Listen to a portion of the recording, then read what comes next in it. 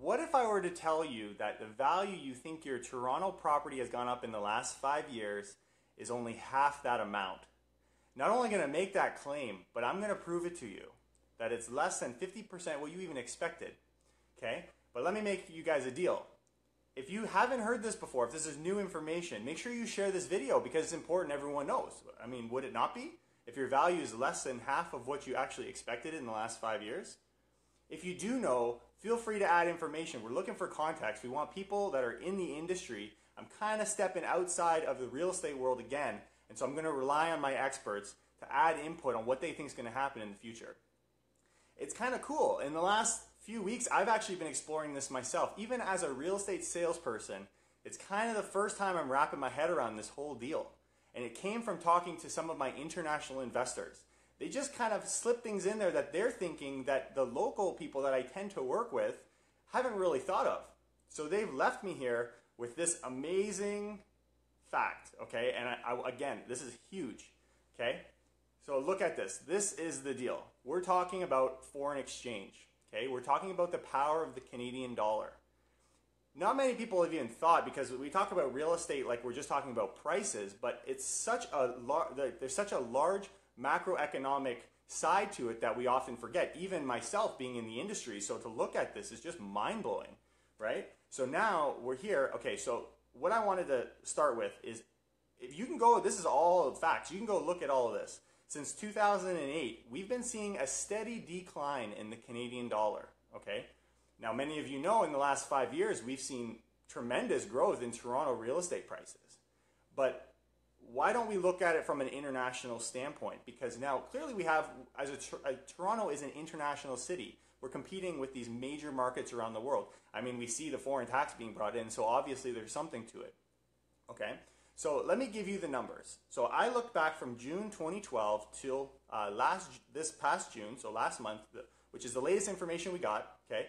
And last year, the prices were $507,000 in 2012 in June.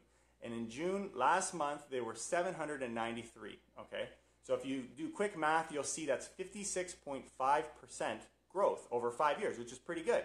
And it's pretty consistent with what we've seen over the last 50 years in Canadian real estate, okay? But when you convert that to American dollars, if you go against the reserve currency, it actually drops down from 56.5% to 20.6%. Hey, you guys can send me a message if you want me to show you the numbers I got, or you can do the math yourself. It's not that difficult, okay? So if we converted the dollars then, the dollars now, and where the value is of the Canadian dollar at each time, you'll see that your value drops from 56.5% increase to 20.6%. I mean, when I saw this, I was just blown away. I can't believe it.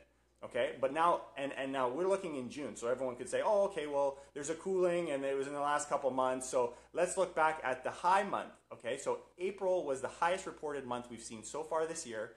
That was the peak, if you will, of the Toronto real estate pricing, okay?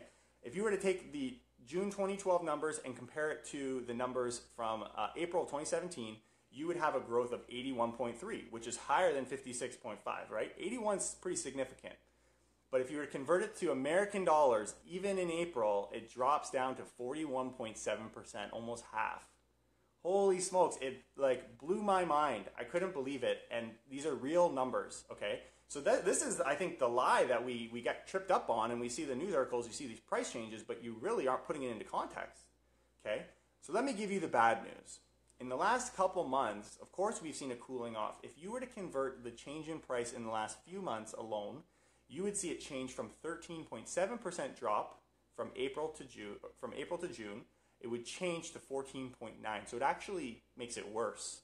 The way the Canadian dollar. So not only have we struggled in the past getting to this point, but we've actually in the last coming months, in the past 2 months, we've seen it actually has made it worse on us again. Okay, so that's the bad news. Here's the good news. Something changed last week. The Bank of Canada increased the interest rate. When that happened, the Canadian dollar went through the roof.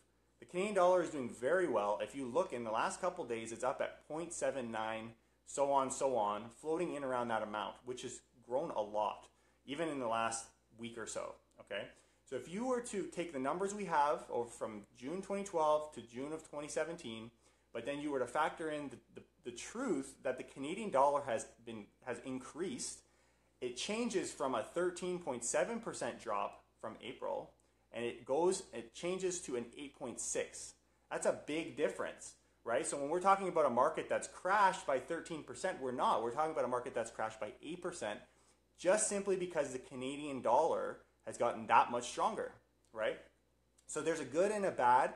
I think to summarize all of this, over the last 5 years, we've seen half the growth we would expect just because of real numbers. In the last few months, we've actually reduced the drop in real estate prices, and we think simply because the Canadian dollar has gotten stronger. But looking forward to the future, I want to make sure you guys are equipped. We need to keep track of where the Canadian dollar stands. It'll be interesting to see because the Bank of Canada is thinking about increasing interest rates again.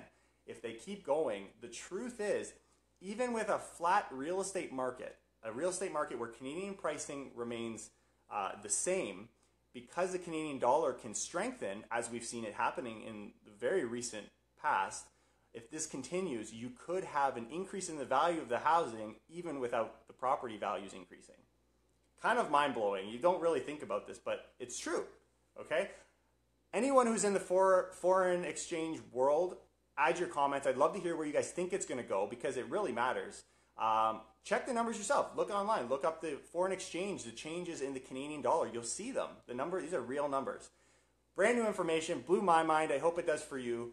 As promised, make sure if you've never heard of this, you share this because it's important everyone knows about it. If you have heard, share your feedback. Share what your thoughts are on this and where you think it's going to go.